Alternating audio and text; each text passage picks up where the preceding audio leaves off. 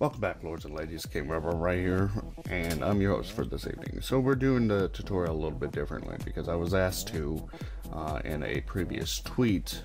So in this area, I'm just laying down the foundation shape of the entire build.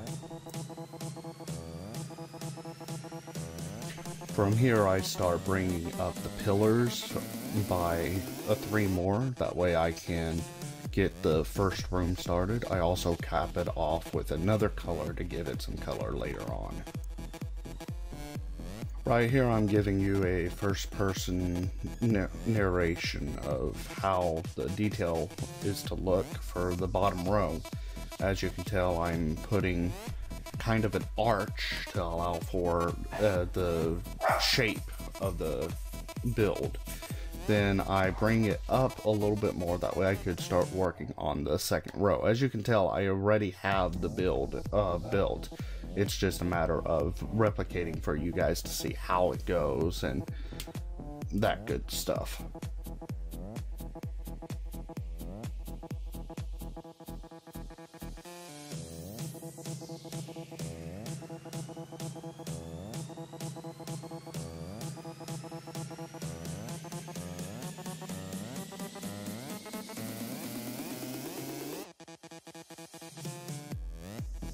Now I start filling in the floor with sandstone where the floor and or ceiling, depending on which part of the build you're looking at, is. This is that way we can get the floors separated easily and we know where the build needs to begin. So here's the third person point of view. I'm going to be placing upside down stairs with fence post on top, birch fence post, and in those areas where I forgot to put the arches between the 2 pillars on the lower part, I'm going to be adding them in.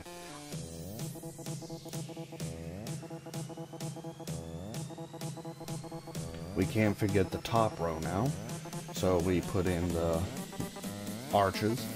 Mind you that the arches will be changing a little bit on one of these rows, the top row or the bottom row. Now I'm putting the upside down stairs and I'm putting the fences on top of them here shortly.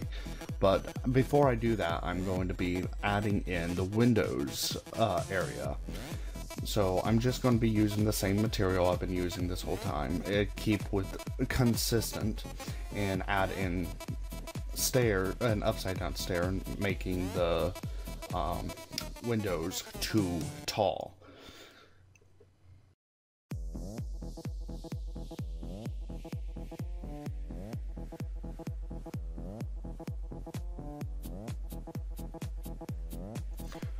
So right here we're going to start adding in the top detail to the top windows. It will be different by a little bit from the bottom windows because I will not have a top wooden frame, but I will have the bottom wooden frame. I'm just going to go around and do that to all these areas. I don't put a block right there where the door is because that's going to be a patio and I don't want them to have trouble getting onto the patio. I'm just testing out to see what I can do to make it look good. But now that I've done what I thought would look good, I'm just adding in the windows for the bottom row now. I'm keeping it consistent with the top row a little bit, except that I might not or may have been adding in stairs. But that's where the bottom row, I add in another area down in front, that way I can make it look good later on. Now I'm adding in the wooden frames for these bottom ones. As you can tell, I put a top wooden frame compared to the top one that has no top wooden frame. I'm doing that all the way around.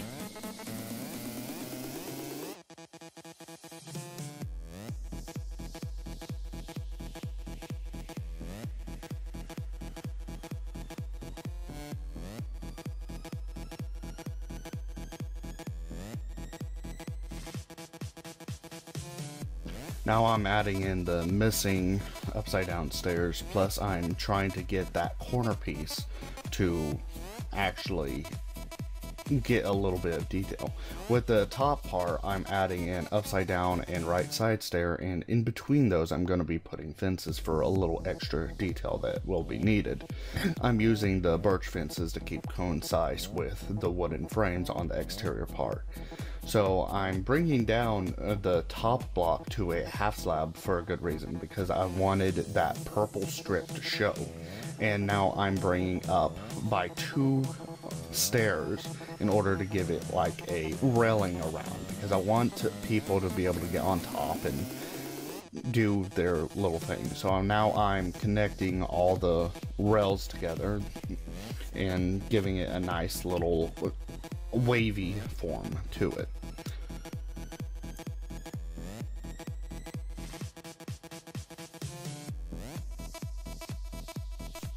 We can't forget the bottom row where the patio is, so I'm going to also do that area there. I'm going to be adding half slabs where those purple strips are, and then I'm going to be adding in full blocks. That way I can try to put in more detail where they need to be. As you can tell, I added in stairs in those areas to give it a rough feeling. It is important to make sure that you did those slabs because you want to show that purple. Now I'm going around adding in stairs on the bottom that look like it's supporting the outside. It also gives that extra depth that I've been wanting. So now that all those stairs are done, we're going to be doing the floor. So right there, I'm thinking that the birch wood is like a tiger pelt, and then I add in this extra sandstone around in order to give it a flooring. Now I'm adding in ferns just to give it feel, and these banners are like flags or something like that. Right here I'm removing the grass so I can add in my floor, and I'm going to be starting on the interior work now that the exterior is practically finished. So I'm just going to be back and forth a bit.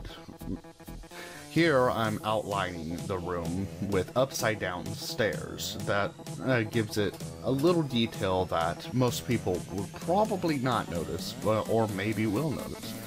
Now I'm adding in the tables and the chairs. I'm using white wool, not white wool, light gray carpet as the tabletops. A reason why I'm using, now I'm building the bathroom. Every building needs a bathroom, so I'm making sure I have a bathroom here. Just a little tiny room, maybe a 2x1. Now I'm making the stairwell where the staircase is going to be. And right here I'm putting in a tiger pelt once again. More tables for people to sit at. I'm trying to maneuver it that way people can get between it, but at the same time we have enough tables because I need an area for the kitchen, which I'm building a dance area right there for any belly dancers and or, well, you get the drift. Now I'm building the countertop for the bar. Okay, over on the other side I'm building a staircase up. Right here I'm back at the bar. I'm trying to figure out what looks nice, and that little bit there looks nice. I'm just adding in a little bit extra detail using furnaces, slabs, chests, you name it. It looks like a kitchen, which is what the aim for that area is. Now we put a chair up there at the bar. Up here we are working with the area in first person for where the people will be sleeping.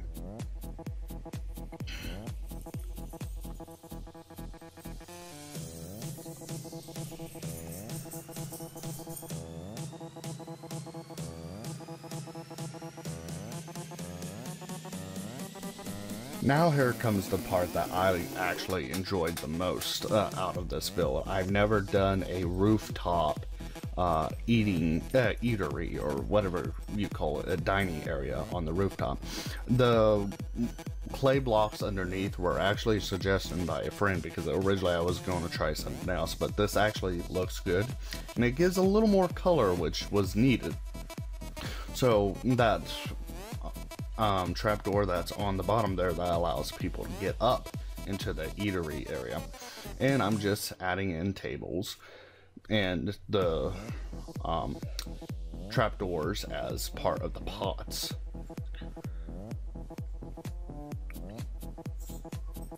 I will be doing the same on the bottom area there. That way there's more eatery.